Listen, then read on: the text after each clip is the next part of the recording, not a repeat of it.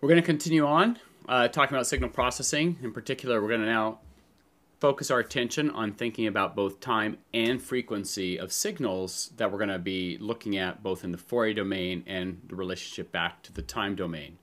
In many ways, what we've been doing is thinking about taking our signals either in time and analyzing that time series, or mostly what we've been doing is putting it into the frequency domain where we've now lost the time component altogether and we're just looking at the frequency content. So what we're going to try to do is now make use of both time and frequency together to understand the signal, which means we're going to have to take a little bit deeper dive into what this signal looks like in the Fourier domain. In particular, what we want to look at is the impulse response, both how that reacts in the frequency domain, both its amplitude and its phase. So that's going to be kind of what we're actually after. So time and frequency filtering, or time and frequency analysis of the signal. Now remember, what we're looking at is a signal coming in. We have a Fourier transform to put it in the frequency domain. And so we want to look a little bit more carefully at this frequency domain and the content that we have there and do an analysis of what overall is happening in the frequency domain, especially when we think about an LTI system and some response function h, which takes an input to an output. So that's what we're going to focus in now on this. This is now chapter 6 in Oppenheim and Willsky. And so we're going to really dig down on this a bit. So the first thing we're going to do is start thinking about more carefully about this frequency content and what's happening in the frequency domain. In particular, we can think about taking a signal in the frequency domain and decomposing it into an amplitude and a phase. So in other words, a signal in the frequency domain, here it is now having some amplitude, which you can just think of the absolute value of the function in the frequency domain, times a phase. And so this notation here means the phase of that signal as a function of frequency. So the amplitude and phase characterization, most of what we've been plotting, for instance, is just the absolute value and throwing away is the phase information. But now we want to retain this phase information because it's quite important what the phase is doing in terms of manipulating signals going through our system. So this is the continuous version here of this amplitude phase decomposition, but in the discrete time signals, this is this representation, but it's pretty much equivalent. You think about the amplitude of the frequency content that you're getting from here, as well as the phase. And again, there's the phase, or the angle in the real against the real imaginary part in the phase domain. So we want to start looking at that representation of the signal. So remember, we're really focused in on these LTI systems. So here's the LTI system, right? So we're going to come in with some signal X. It's going to hit some response H to produce an output Y. And so what we're going to start really thinking about is what is the deeper dive here is what's the amplitude and phase in the frequency domain of this H? Because the way we're going to solve this right in the Fourier domain is by taking a Fourier transform. And so if we have a continuous signal, here's what the Fourier transform gives us. It tells us that basically the output is just the Fourier transform of the input signal, Fourier transform of the response function, and that gives us the Fourier transform of the output signal, which I can just then invert with the Fourier transform. In a discrete case, it's given by here. This is the equivalent formulation in a discrete case. But again, all I'm thinking about here is working in the Fourier domain to get my solution. And now we want to look at this H here in the Fourier domain and start understanding its amplitude and its phase. What this is ultimately going to lead us through in a series of lectures here is what's called a Bode plot, which is a characterization of the response function of an LTI system. Not just an LTI system. A Bode plot is a more generic object which allows us to think about characterizing any input-output relationship, because what it does is it characterizes both the phase response and the intensity response of the signal in the frequency domain. Okay, so that's what we're going to work towards. But we're going to start here just trying to take some signals, H, and start to learn how to do amplitude phase decompositions of these signals. So here's some properties we should keep in mind. Properties such as the following here, which is if I have the ability to take the absolute value of, in other words, the amplitude in the frequency domain of Y is equal to the absolute value of the impulse response in the Fourier domain times the absolute value of the input response in the Fourier domain. So this relationship is easy to show, and the phase of the output is the sum of the phases of both the response signal plus the phase of the input signal. So these are really nice properties. These are for LTI systems. And so we can take advantage of these in terms of thinking about things like this, which is, notice what happens. I have an input signal with a phase. It's going to be basically added to the phase response of the H, which is the impulse response. And the amplitudes, at least the magnitude of the frequency, is just pure multiplication. So that's one of the properties we have on these LTI systems.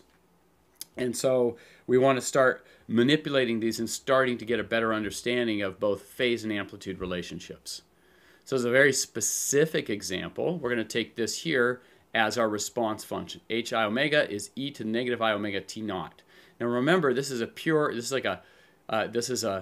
one frequency in the Fourier domain, right? It's right here. It's a single Fourier mode, as it were, at e to I omega t naught. And we're going to start asking questions about, let's start to understand this signal and its amplitude and its phase. So for this very simple signal, the amplitude is very easy to do. You can just simply look at this and say, what is the amplitude of this in terms of, we could take this signal, multiply by its complex conjugate, and take the square root of that. And of course, if you take the complex conjugate, e to the minus I omega t naught times e to the plus I omega t naught, those amplitudes, when you multiply together, the phases basically add up to 0. So you get e to the 0, which is 1. So you always get this here. So this signal here has a magnitude 1. And its phase, well, you can just look at this. E to the I, and then the phase here is minus omega t naught. So this is your phase of that signal. And it turns out the phase is very important, because if you manipulate the phase of a signal, okay, what it's going to do, it's going to actually do two things potentially to the signal. If you have a linear phase like this, it's actually going to shift the signal in time. But if you have a nonlinear phase response to the system, it actually deforms the signal itself.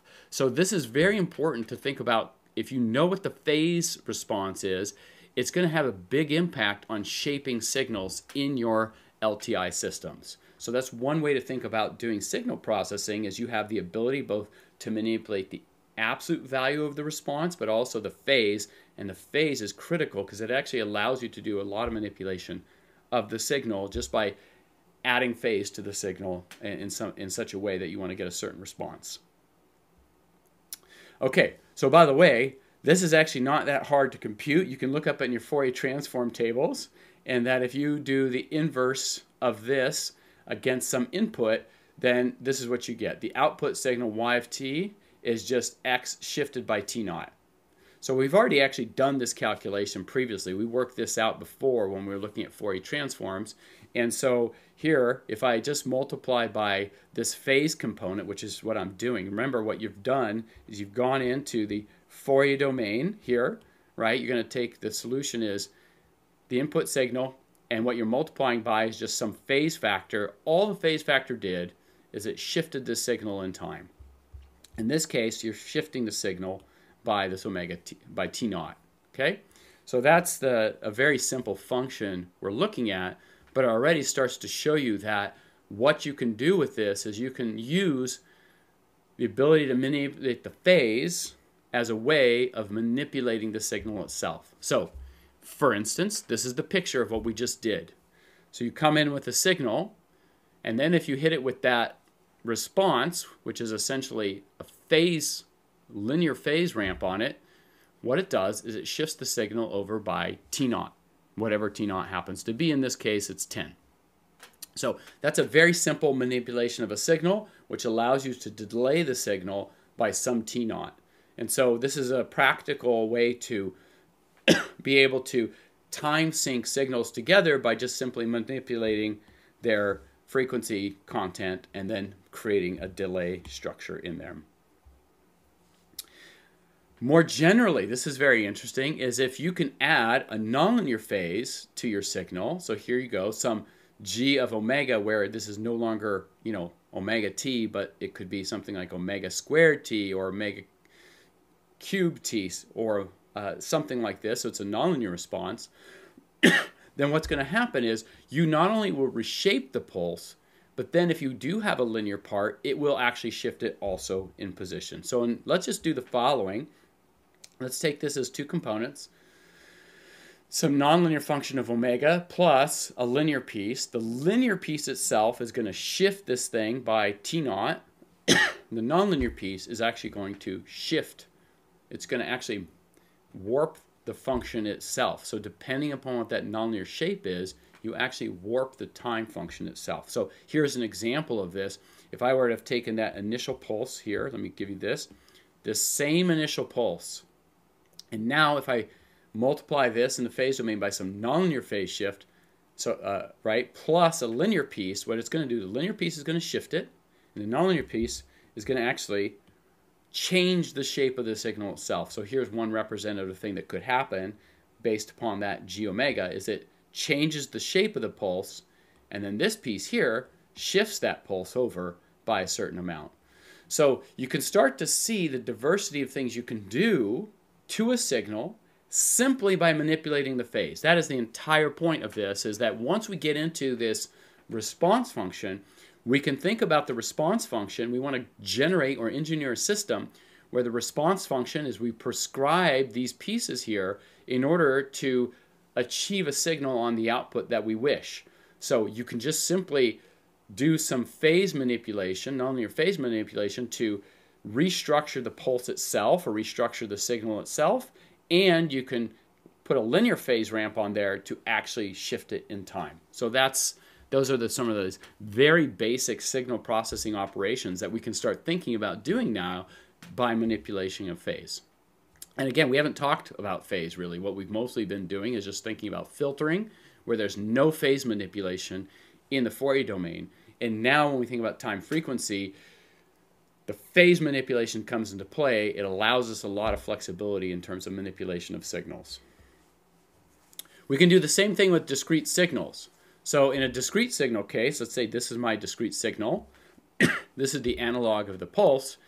I can simply multiply it by a phase component, linear phase component, and it's going to shift it. So for instance, if I multiply by a phase component with 5, t naught is 5, it's going to shift it over here to 5. So that's when I've delayed my signal by 5 units. If in addition, I multiply by some nonlinear phase, so for instance, or first, if I just make a nonlinear phase shift, this thing here can be warped into a new signal form.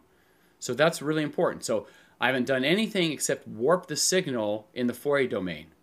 So I haven't filtered, I haven't done anything except just added a nonlinear phase. It reshapes the signal. If I add that nonlinear phase plus a linear phase, not only does it reshape it, but it also shifts it in time. So all this is to say is you have a great deal of flexibility of signal manipulation if you start to mess around with the phase in a linear and nonlinear way. Again, linear manipulation of the phase is going to create delays. Nonlinear manipulation of the phase is going to actually change the shape of the signal. And so part of your goal is to take advantage of those two processes to get an output response out of your system that you desire. And that's part of the basics of signal processing itself.